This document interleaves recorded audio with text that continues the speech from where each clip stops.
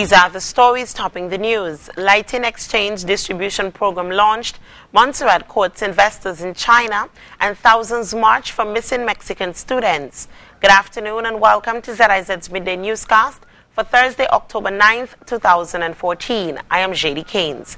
Now the news in detail. The Ministry of Energy is making headway toward fulfilling its promise of making St. Kitts and Nevis a totally green economy with the launch of its Lighting Exchange Distribution Program.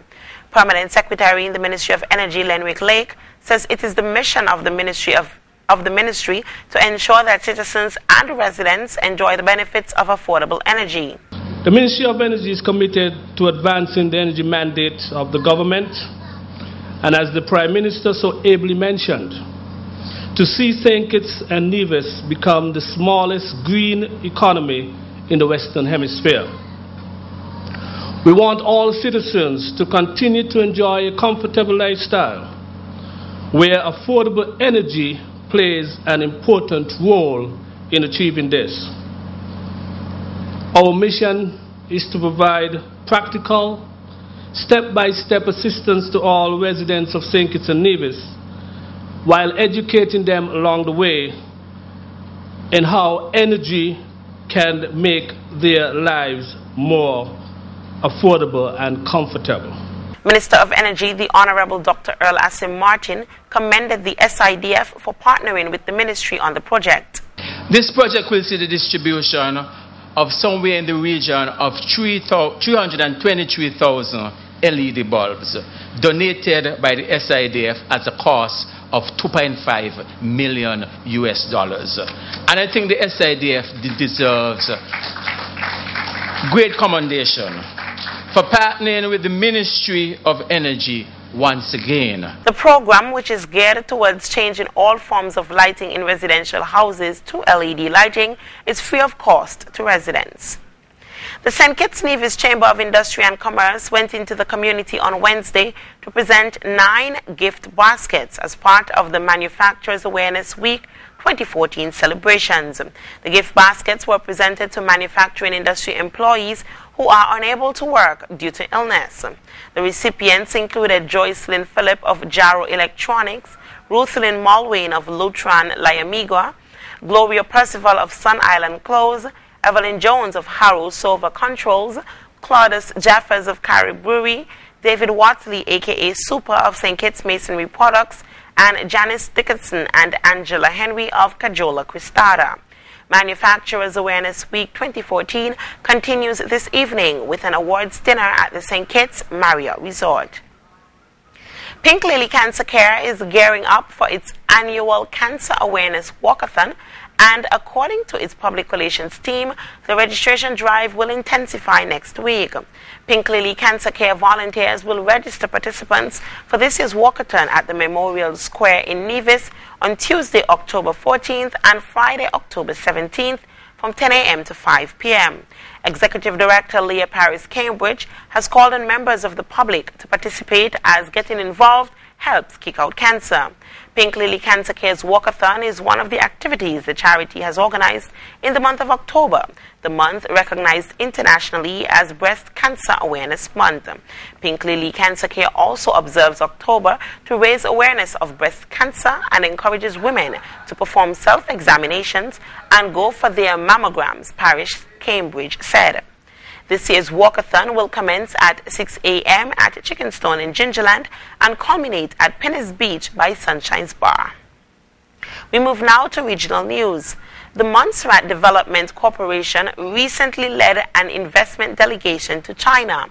The delegation, led by Montserrat Development Corporation Chairman John Ryan and CEO Ivan Brown, visited the country to attend the 18th Annual China International Fair for Investment and Trade in Ximen.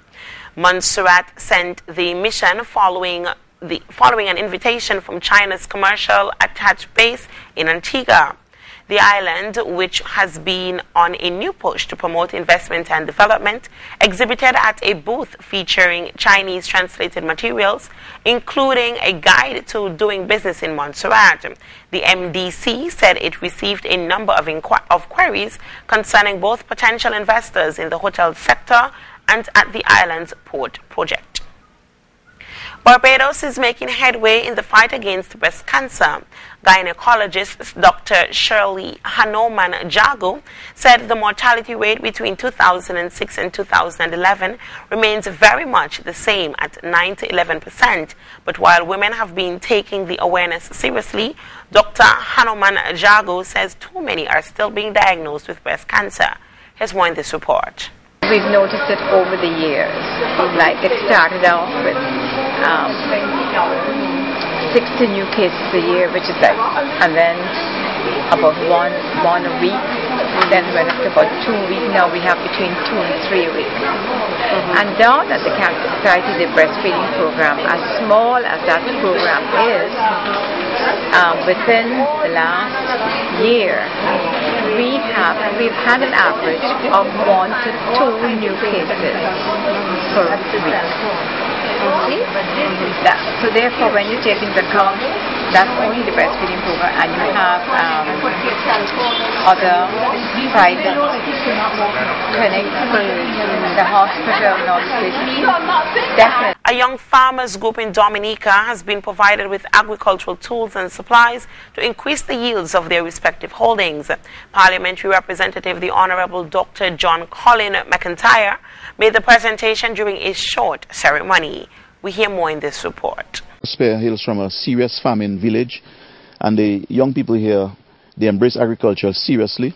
And we have decided under one of our programs with the government of Dominica, and of course our Prime Minister assisted tremendously with this one, where we have purchased for them sprayers, knapsack sprayers, brush cutters, cutlasses, forks, fertilizer, agrochemicals, and you name it. We have provided for these young men here, where they're going to be, we're going to be distributing it today among themselves, and they have their holdings in the various parts of Mount Prosper.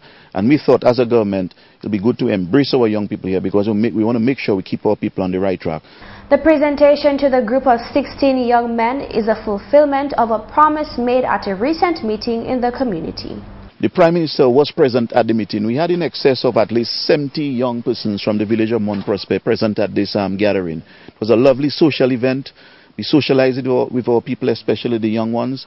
And there's a conversation that was held with the Honorable Prime Minister and myself, among with some of the young men here, where they mentioned to us that they had some challenges with, getting fertilizers, agrochemicals, knapsack sprayers, tools, brush cutters. And they thought, that if they could, get some assistance from government. The Prime Minister immediately called me, and we decided that we're going to make these items available to them. The farmers have described the presentation as timely and important. The agricultural program is a high vibes for us, because we need it in the village. We have enough land and thing to work, and we need a little help with it. So it's a very good vibes that the government helping us with it. So it's a good thing for us, man, because now we're willing to work, man, and develop the community in Mount Prosper, so them tools and things we get there, it's a good strength for us to hold our head, man. If you have something to do, yeah, so we saying thanks to our party up there, yeah, Mr. McIntyre, yeah, giving very thankful for the things he give us there, Internationally, thousands of people are marching through the streets of Mexico demanding justice for the group of 43 students who remain missing after they were taken by the police.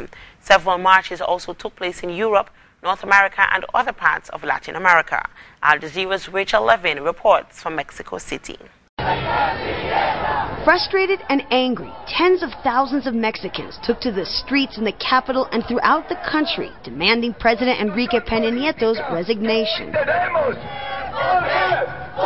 They are protesting against the forced disappearance and possible massacre of 43 university students at the hands of local police in Guerrero, one of the poorest and most violent states in the country. Many blame the government and are demanding answers. The president has won awards abroad, but he is destroying our country and killing our people. You are not alone, they chant, as one of the fathers of the missing students addresses the crowd outside the National Palace. The government is supposed to take care of us, the kids, the young, but we're absolutely unprotected. So this march is not only to support them, but to give them hope and courage. We must not be afraid. It was the largest day of protest so far. The 43 missing students in Guerrero, sadly, is not an isolated incident here in Mexico. Since President Enrique Peña Nieto took office 2 years ago, more than 8,000 people have gone missing. Mass graves like this one, found a few miles from where the students disappeared, are still very much a part of the landscape in Mexico, despite claims by the government that violent crimes are down. More than 36,000 people were killed in drug-related violence in the first 19 months of President Peña Nieto's administration, according to a leading Mexican investigative publication. And extrajudicial killings are also on the rise. In June, soldiers killed 22 suspected members of a drug gang. Now 3 of those soldiers have been arrested on charges of murder. What has changed is the government's communication strategy, but not its security policy. This doesn't mean that the violence is no longer a problem in Mexico, only that the government refuses to admit it. A doctor in Madrid says the Spanish nurse infected with Ebola remembers touching her face with gloves after treating 2 Spanish missionaries who later died from the disease. The nurse, Teresa Romero, is the first person known to have contracted the deadly virus outside West Africa. Meanwhile, hospitals in the UK are preparing themselves to deal with an Ebola case should it become necessary. Here's more in this report. They thought they were taking every precaution, treating Spanish priests brought home from Africa. But a simple error means one of the nurses is now an Ebola patient. Teresa Romero was wearing protective clothing. She went into the room just twice. Today, the hospital said it had identified a basic lapse. We have analysed what she did inside the room and the process of taking off the protective suit. And she told me that at some point she might have touched her face with her glove.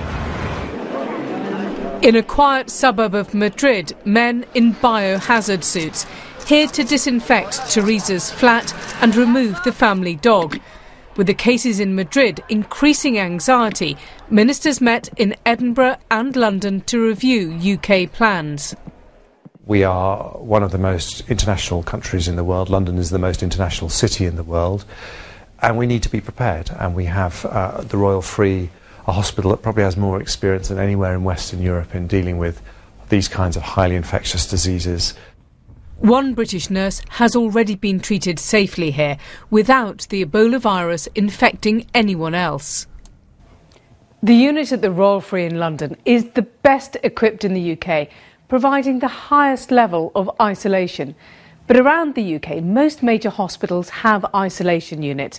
They're on standby as part of the NHS infectious disease plans. They can be used for anything that's highly contagious, including, if needed, Ebola.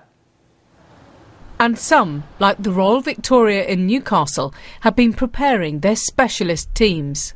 We have that state of readiness. Our challenge is, can we ensure that our staff are well trained, well versed with the needs of the one-to-one care these patients demand. An Ebola case here can't be ruled out, but the risk is very low. And after the infection in Spain, nothing will be left to chance. And now for the weather, the skies today will be bright and sunny along with patchy clouds. Temperatures are expected to reach a high of 30 degrees and a low of 24 degrees. We will experience light and variable winds reaching a speed of 2 miles per hour and a 40% chance of showers approaching. This evening is expected to bring light showers as well. And that's it for ZIZ's Midday Newscast. Join us this evening when we present our major news package. I have been your presenter, JD Keynes. Have a great day.